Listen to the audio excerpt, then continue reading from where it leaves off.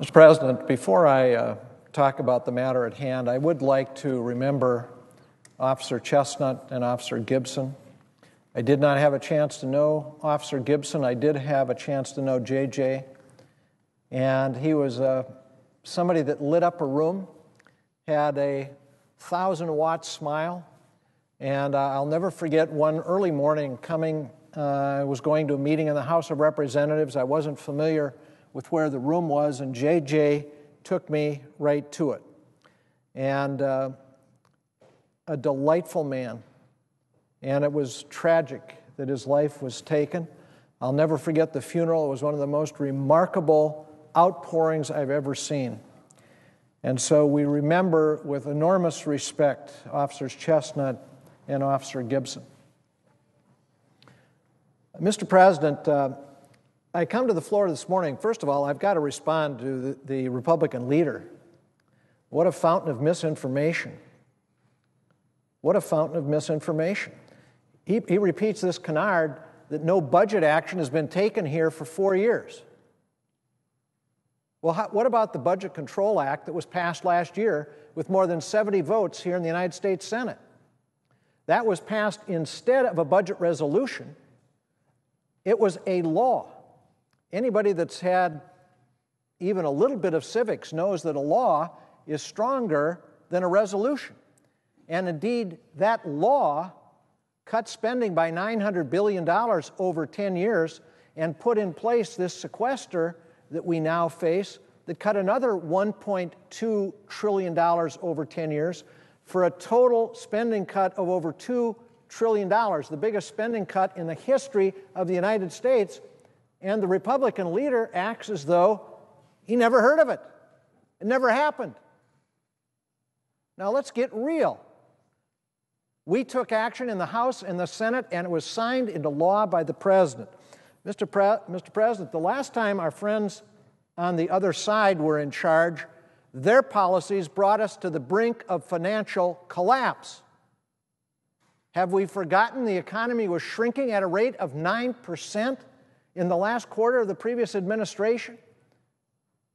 And in their last month in office, we lost 800,000 jobs in 1 month. That was their record. This administration has turned things around. We're no longer losing jobs, we're gaining them. We're no longer shrinking in the economy, it's growing. Not as strong as we would like, but a remarkable turnaround after the other side and their policies led us to the brink of financial collapse. Now, Mr. President, let's talk about the legislation before us. It assures 98% of the American people they're not going to have a tax increase. Extends expiring provisions on income taxes and income tax relief for everyone below $250,000 a year. It includes incentives to promote work and support families.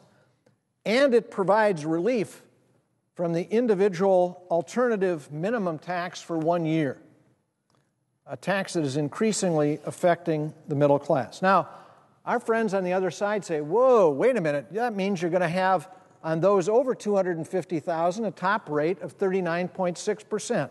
That's true. What happened the last time we had a top rate of 39.6%? That was during the Clinton administration. What was the economic record then?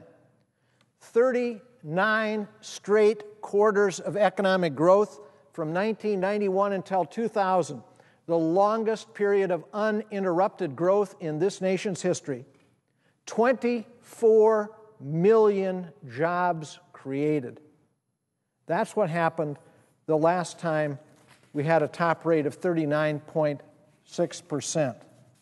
Mr. President, why is it important that we begin doing something about these growing deficits and debt? Because we are on an unsustainable course. This is one place where the Republican leader and I would agree. We are on an unsustainable course. We have been since the previous administration. Have they forgotten? They tripled the debt during that administration. Tripled foreign holdings of U.S. debt. Doubled the debt. Mr. President, we are on an unsustainable course. We are headed for a debt 200% of our GDP if we don't act.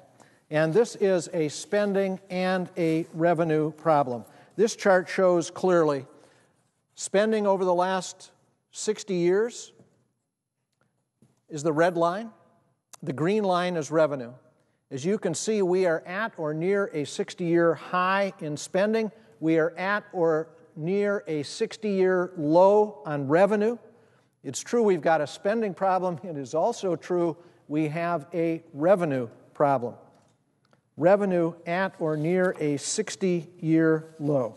And our friends on the other side, well, let's just have the historic average for revenue. And the problem with that, Mr. President, it's not a useful benchmark. This is spending going back to 1972. The red line, 40 years. The green line is the historic average for revenue. You can see if we just had the historic average for revenue, we never would have balanced the budget in a single year over 40 years. But that's what the other side wants to do. Mr. President, the fact is the 5 times we've balanced the budget since 1969, in 42 years, the 5 times we balanced the budget, revenue was nearly 20% of GDP. 19.7% in 1969, 19.9% in 1998, 19.8% in 1999, 20.6% in 2000, 19.5% in 2001. Mr. President, facts are stubborn things. Former Republican Budget Committee Chairman Judd Gregg said this about revenue: we also know revenues are going to have to go up if you're going to maintain a stable economy and a productive economy, because of the simple fact you're going to have this huge generation that has to be paid for. It's the baby boom generation. And that's not a forecast, that's not a projection. They've been born, they're alive today, and they are going to be eligible for Medicare and Social Security. Mr. President, in 2010, we saw some wealthy people paying no federal income tax, none. People with incomes of $500,000 to $1 million in 2010, 14,000 paid nothing, zero. Those earning over $1 million in 2010 that paid nothing were 4,000. Is that fair? Is that fair? It's outrageous. 4,000 people earning over $1 million paid absolutely nothing. 14,000 between $500,000 and $1 million of income paid absolutely nothing. And our friends want to defend that system? Shocking. Mr. President, here's what's happening to so-called tax expenditures.